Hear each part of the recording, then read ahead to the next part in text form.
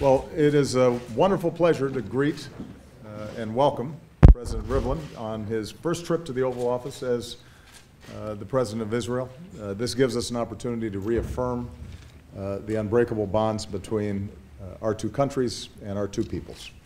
And we are especially pleased that President Rivlin and Ms. Rivlin are going to be able to join us a little bit later this afternoon at the first of our two Hanukkah parties here at the White House. So we feel very blessed by that.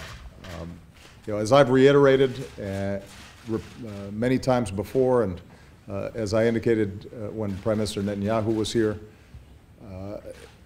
we consider our commitment to Israel's security to be one of the most important principles of American foreign policy. It's one that is shared by Democrats and Republicans alike. Under my administration, I'm very proud of the unprecedented military and intelligence cooperation that we have and the consistent support that we've provided to Israel's defenses. And this will give us a chance to discuss the future of that relationship.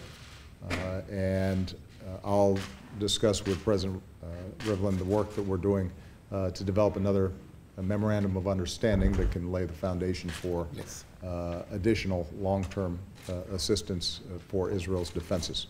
We'll also have a chance to talk about what is a very volatile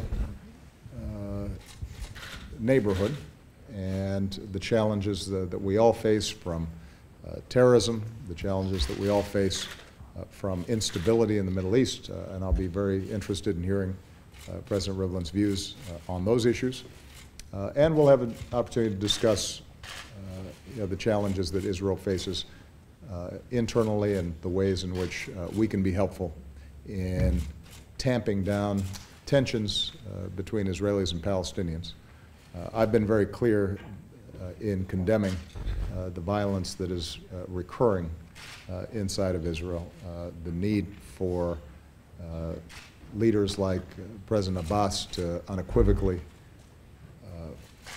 condemn the violence that's been taking place, the need to end incitement, but also the need for Israelis and Palestinians to find mechanisms in which to dialogue and arrive at peace.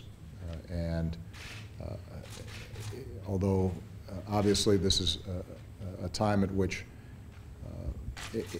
the prospects of serious peace may seem distant, it's important that we continue to try. And I know that President Rivlin has made it one of his hallmarks to improve dialogue between Israelis and Palestinians and Arab-Israeli citizens and the larger majority. And so we very much appreciate the work that he's done there. So, Mr. President, I look forward to our conversation. I want to welcome you here today. And you are, as I said before the press came in, among friends. We're glad that you're able to celebrate Hanukkah with us here today. Thank you so very much. Thank you. Thank you. Thank you. Well, the obvious should be said from time to time and even being written. Israel has no greatest friend than the United States of America. That has to be very clear, and I say that loud and clear. Well, Mr. President, we are facing the future. And we would like, in the same time, to really thank you from the bottom of our heart, the people of Israel, about what you have done in the last 6 years for the finance, for the diplomatic, and for the military help that you are giving us. You are making us able to stand against threats of today and of tomorrow. I would like also to say that we are very grateful to you about your declaration about the need to fight extremism, whatever and wherever it is.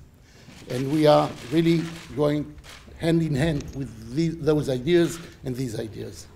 We have no war. We have no war with Islam. We have war against those who are using ideas in order to create extremism and threats towards the whole innocent people in the world. Well, later on, we are going to light the Chanukah candles. And you know, the menorah, the Israeli menorah, the Jewish menorah has 8 candles, 4 on each side. And in the middle, you have what we call the shamash. The shamash is not civil servant, is the leader. Leader who, with him, we are lighting all the candles. And we know, Mr. President, that you have lit the candle for the last 7 years to show the way and the right way to your people and to the entire world. And we are very sure that the 8 candles that you will light in the next year would be the same to show the whole world how to go in the light and to be able to fight everything that we should not accept and we should not get along with. God bless you, Mr. President. God bless the state of America. Thank you so much. Thank you very much. It's a pleasure. Thank you.